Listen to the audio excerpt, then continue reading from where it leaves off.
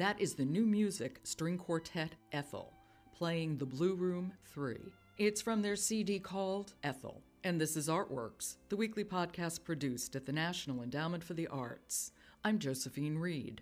The music group Ethel is hard to identify. In terms of composition, it's a traditional string quartet, 2 violins, a viola, and a cello. But its approach to music is anything but traditional. Early on, its classically trained members decided to play contemporary music. And so it initiated a series of innovative collaborations with an extraordinary range of international artists, including David Byrne, Bang on a Can, Todd Rundgren, Robert Mirabal, and Vijay Iyer. Motivated by a belief in the unifying power of music, Ethel aims for a creative experience that celebrates community. In fact, their truck stop project led to collaborations with regional musicians across the country. Always enthusiastic and apparently tireless, over the past 4 years alone, Ethel has premiered over 55 new works by 20th and 21st century composers. Begun in 1998, Ethel is comprised of founding members Ralph Farris and Dorothy Lawson, and more recently, Kip Jones and Temo Watstein. As busy as they are, Ralph Farris and Dorothy Lawson made time to speak with me the day of Ethel's performance with guitarist Kaki King. My first question to them was how Ethel became Ethel. It was actually a natural onflow from the kind of work that all of us were doing in New York City about 17 years ago in a very, very rich and challenging and varied cultural environment where we were all pursuing our own tastes. And the New York City of that time had a very, very vivid variety of commercial music, Broadway styles, classical opportunities, chamber music, all kinds of things that we could flow easily between. And we had sort of self-navigated for a very long time. And our skill sets were the revered Juilliard school, so we could pretty much do anything, adapt to any style. And our tastes were more contemporary, more of our own time. So all of us had generated very long and profitable relationships with composers, colleagues, and people of our own generation. So we came together around a couple of opportunities generated by those relationships and realized that we were in the middle of a really powerful new upsurge of creative energy in music of our time that we were kind of the perfect vehicle for. And the composers were extremely excited about it. We were extremely jazzed. And it was just a small turn of perspective to say, well, rather than waiting for them to offer us the work, why don't we brand ourselves as a string quartet and invite them? So you would invite composers to compose for you. You would commission work. Yeah, and then, of course, it becomes a whole a business prospect where you have to start thinking about how the money is going to work, how you're going to afford that from the composers, how you're going to put on your own presentations. But the relationships were there, and it wasn't much more than just a shift of business identity rather than being the artists for hire to turn into the presenters ourselves. Can you talk about the experience of playing the way you play? Well, one of the great fruits of it has been extraordinary joy. I mean, I think that's, of course, the blessing of being an artist doing your own thing is feeling that identification, that thrill of personal expression. With our work, because we have grown more and more towards community engagement, towards collaboration, towards a joyful embracing of music as a social art. We've made better friends and wider connections and been challenged to open ourselves wider than we would have ever dreamed possible out of our schooling. And I think, well, certainly for me, that's been a tremendous source of joy and love and satisfaction. There's a really exciting thing that happens with this ensemble and has through the years, that we've always been a group of 4 individuals coming from 4 different histories and trainings. And while we are deeply committed to the expression of the string quartet and holding to a bit of that tradition at least, at the same time, we're really keen to see what these individual journeys of our members have brought to us. I would cite our dear colleague Mary Rowell, one of our founding members, along with Dorothy and me. She really showed me how to open myself up as a string player to more contemporary colors and sounds. I had been a rock and roll fan for many, many years and thought that I had it all just at my disposal just because I had the energy. But Mary knew all the tricks of the trade after having played session after session with Madonna and Joe Jackson and who knows who else. And she actually knew specific things like how to treat your bow and how to actually keep time in your physical being as you are playing. And we have that to this day. I mean, Dorothy continues to teach us all in her extraordinary, actually, bow again. She's got amazing bow technique and beautiful ways of practicing things. So when we need to slow something down and figure out how to make it work, Dorothy's the one to guide us through that. If ever anybody wants some sort of crazy manic experience in some sort of piece, they're probably going to look to me. Tema, one of our new violinists, comes straight off of the contemporary music scene right now. She was in the field when we ripped her out of it, dragged her into the group. She came fresh with all the bright new ideas that were happening right then and there. And of course, Kip, the other fiddle player, he's been a world traveler. He was motorcycled across South America with a fiddle on his back, studied in India. So he brings a whole sort of broad perspective of possibility and sound and expression. And ongoingly, the four of us are bringing these colors and ideas and practices to each other. And in that we are open-eared in our approach to each other, that very easily turns outward and in our open-eared listening for the rest of the world and its expression. That leads so wonderfully into my next question, which is exactly that, being open-eared with people who have different approaches to music. You collaborate across the board with so many different kinds of people who play just such varied music, rocking with Todd Rundgren, for example. Absolutely. Rock with the best, man. Yeah. Talk about that experience.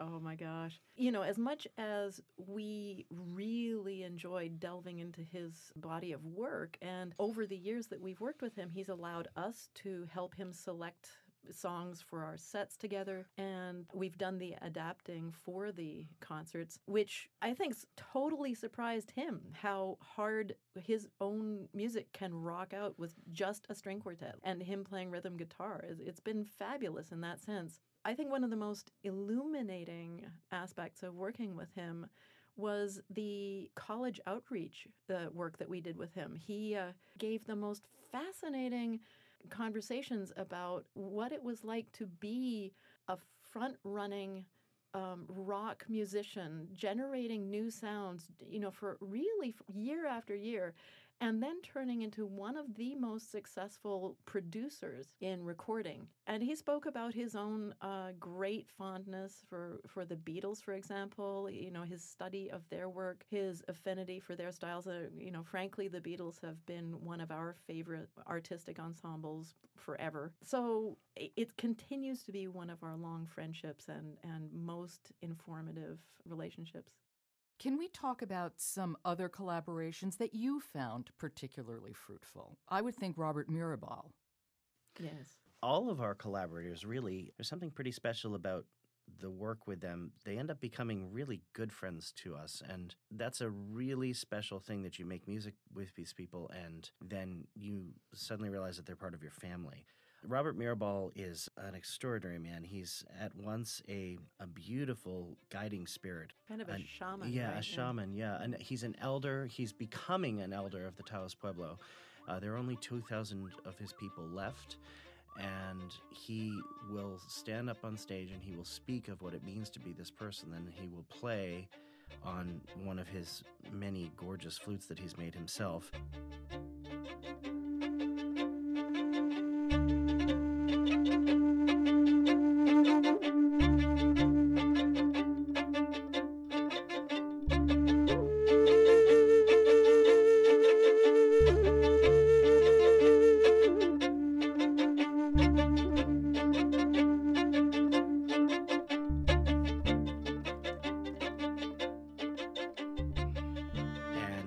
brings you into this space of ceremony, which we all, I guess, knew that we were taking part in, but what Robert has done is brought this idea of utilitarian music to us as a totally real practice for us. We are present to ceremony when we are working with him, and indeed we're bringing that out to our greater experiences. At the same time with Robert, he is also at once that Cocopelli character, that southwestern character, the crazy flute player with the hair, and that's Robert as well. He's all of these things jumbled up into a very dear Which dear friend. illuminates so much about the strictures that our culture placed on our concert experience for so long, which are melting away. The element of irreverence at the same time as the deepest possible ritual is actually present in a number of other cultures around the world who haven't drawn that very, very hard line between art and pop.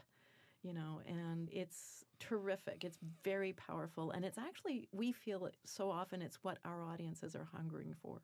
Well, with your truck stop project, that in some ways mined that field, didn't it? Absolutely, yes. Thank you. That really was our explicit exploration of that.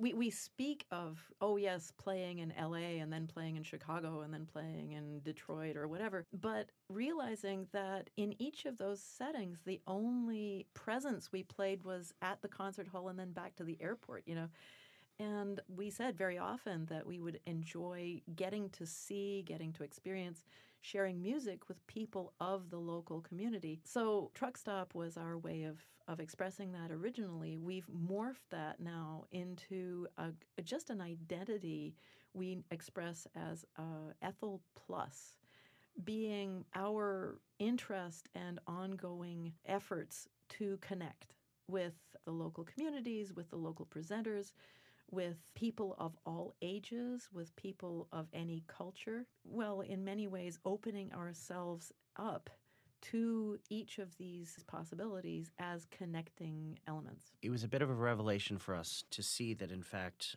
the collaborative spirit was actually such a driving creative force for us. It's not just the matter of bringing in another voice or being in another community. It's actually the way we go about the work together. And it's not just about our own mastery. It's about enabling beautiful experiences for others. Right.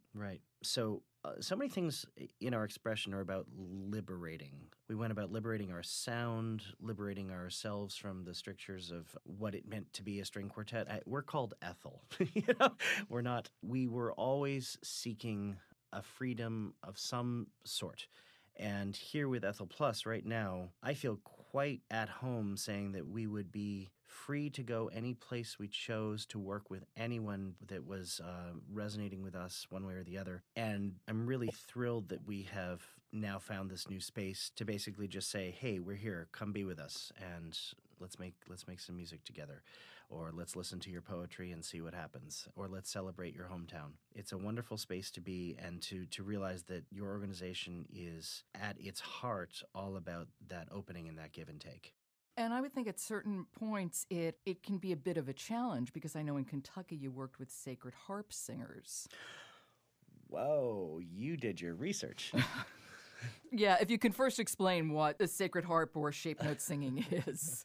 That is an amazing thing you brought up. This was truly a remarkable event, and I guess starting with what Sacred Harp is. Sacred Harp is a choral tradition that is in fact a spiritual practice. It is practiced generally in the southeast of the states, but I think it goes up into New England a bit, and I think you'll find practitioners across the country, if not across the world. It comes down from Scottish hymn singing, and it is 4-part harmony with a specific notation. There are shapes on the stave that show the folks which notes to sing. It basically does look like standard manuscript, but with interesting shapes. And then the folks are sitting in a cross. The high, medium, and low voices are all sitting in a cross across from each other, and they are singing at full volume for hours. It is absolutely an amazing practice. They get themselves into this space, and one member of each group will lead a different hymn.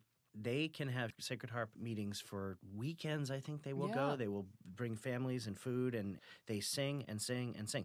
But this is a spiritual practice. This is not a concert practice. And this was actually, I believe, our second truck stop event. I have to just say that the initial inspiration for that work with the Sacred Harp Singers was from the local presenter. Right. And that is one of the geniuses that we draw on so often, is to open up the possibility of somebody who knows their own community so well to say, what would be the most interesting or valuable interaction we could bring? We don't impose that on them. And that local presenter said, we have this intense local practice, but we've never been able to attach them to a concert presentation because they regard it, the concert setting, as antithetical to what they are celebrating in their music.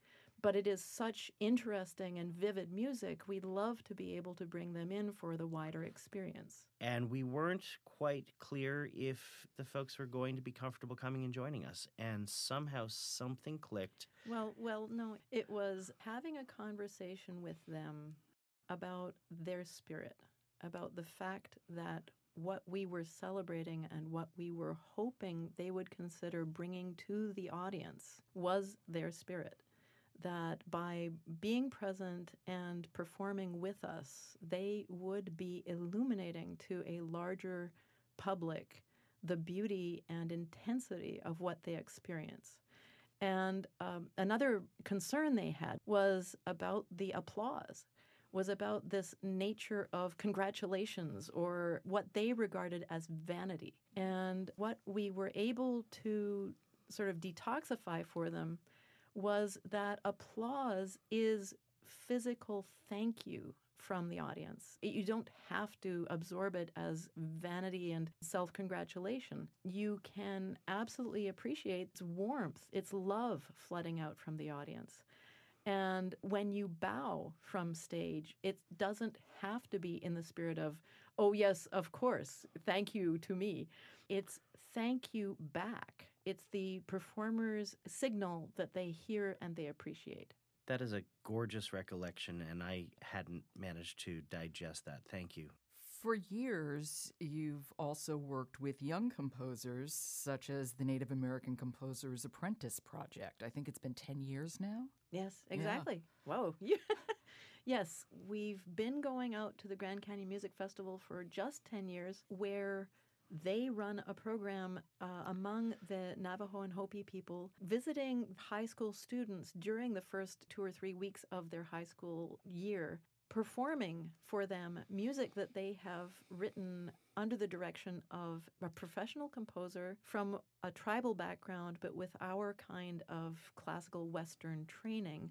So what they're learning is how to transcribe the music that they write pretty much daily in their own hearts and minds, but in a medium that we can read and reproduce for them.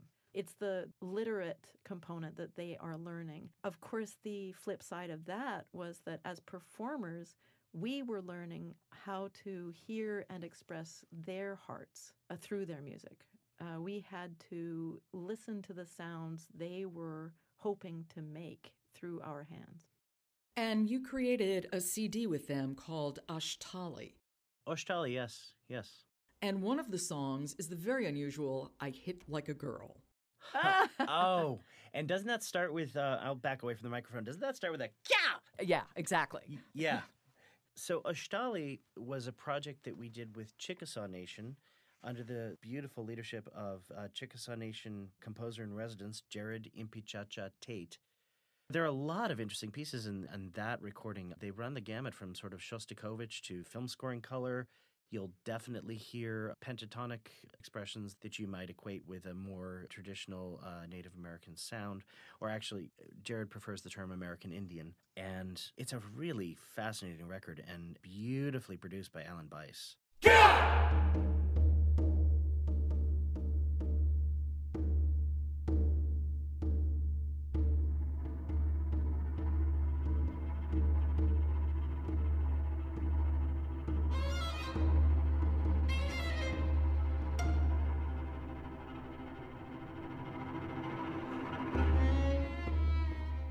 Did the students have a hand in the production of it as well? Yes, they were at the board the whole time, giving us personal directions on what they were hoping to hear, and very good ones. They were sitting with the producer, but the producer was really giving them voice. I'd say that was maybe one of the most successful, respectful, collaborative recording settings we've ever sat through. I recall that he would actually sit there and ask them questions, and they would be brought into dialogue with him in a beautiful way. He really was masterful with that. A recent project that you did was a multimedia concert called Documerica. I'd like you to explain what that is. One of the ways that we seek to evoke integrity or continuity in an artistic venture is to take a common point of inspiration. Sometimes that's giving title to a program. In this case, it was taking a photo archive as a point of inspiration.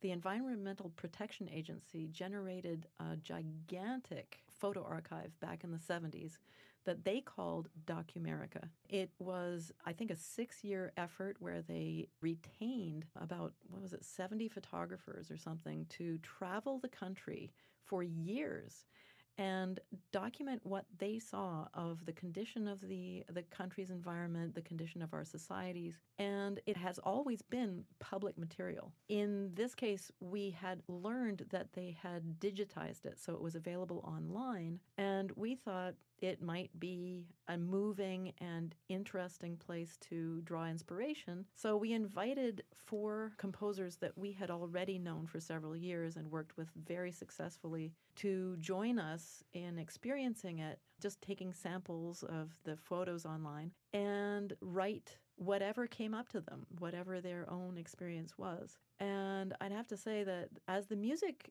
arrived, as it came to us, I think over the course of a couple of years, the pieces were so large and so personal and intense.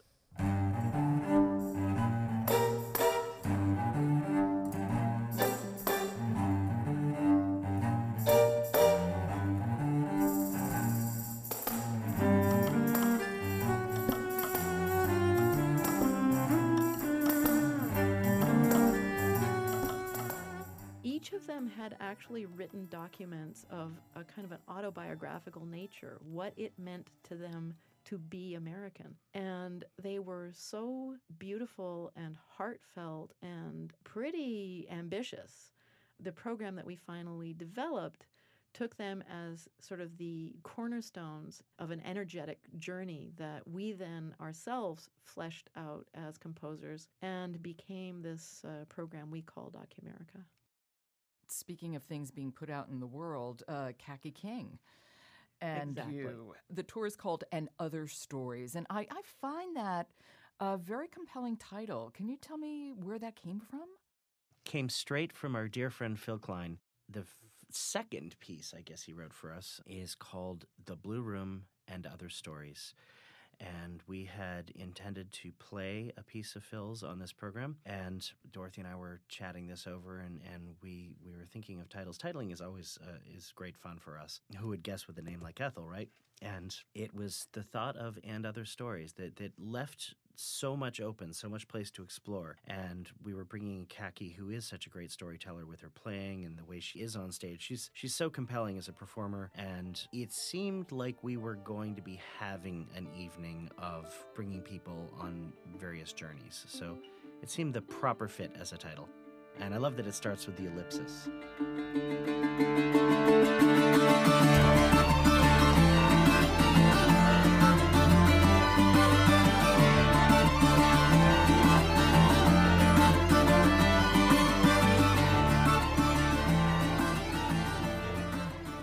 Okay, I have to ask you this. You were the house band for TEDx Manhattan. What does that mean? Being a house band is a riot. It's fabulous. It's both a personality moment and a chance to bring music into the way that people are experiencing the event. It genuinely creates atmosphere. And when we've also been the house band at the parent TED conference in California, which has now moved, but it was similarly very, very welcome as the the kind of emotional context into which these fabulous presenters would walk with their amazing ideas. And people looked forward to it. They looked forward to both the relief from these constantly challenging ideas and the chance to open their hearts to more. There is a joy in music making, and when you've had your mind blown for 18 minutes in a TED conference, sometimes it's nice to have just a little bit of respite. And I think a lot of people, it's such an intelligent audience at those events. They very informed and very highly educated. They would themselves say what an important moment it was for them to be able to metabolize this stuff, not to be constantly pushed over an edge. It's like the Shavasana moment in yoga. Exactly. Is it not? It's yes. You need to digest. Exactly. And we give them 3 minutes to digest. 3 minutes, yeah. I know we're really close and running out of time, but Ethel, where did the name come from? Oh, gosh. I'll get to the origin of the name in a moment, but just what the name means is what really jazzes me. Again, it's back to the idea of liberation. We are free from any meaning. Our name means nothing, and except perhaps for great joy, because you say Ethel, you sort of crack up. You're having a good time when you say Ethel. It's a cozy name. It is a cozy name. And every once in a while, I sit and I actually find myself saying, wait a second, I'm in a band called Ethel. What? And I actually can't even register that sometimes. But the origin of the name is quite charming. Back when we were started, we were originally called Hazardous Materials, and that lasted for, 2 weeks, I guess, because that sounded very dangerous, and we were a friendly bunch. We were friendly, and we were too old. It's like, just couldn't walk on stage every night looking edgy. Right. We tried flight suits once for a concert. Oh, that just didn't looked take. bad on everything. Yeah. But we were having these meetings, incredible planning meetings, and figuring out what do we want to do with the group in the long term. And part of the discussions came down to naming the group. Mary Rowell, one of our founding members, came in and she was cracking up at this film she'd just seen, Shakespeare in Love, where the bard had been commissioned to write a play and he had writer's block because he could not stand the title. And Dorothy, what was that title? Romeo and Ethel the Pirate's Daughter. Yes. And it was just that knowledge that Ethel alone in that title makes you smile. Good enough, Yeah. Absolutely. Thank you so much for giving me your time. I know you're performing tonight, so I deeply appreciate it. That's Dorothy Lawson and Ralph Farris. They're the founding members of the new music string quartet, Ethel. You've been listening to Artworks, produced at the National Endowment for the Arts. Next week, author Elizabeth McCracken. To find out how art works in communities across the country, keep checking the Artworks blog, or follow us at NEA Arts on Twitter. For the National Endowment for the Arts, I'm Josephine Reed. Thanks for listening.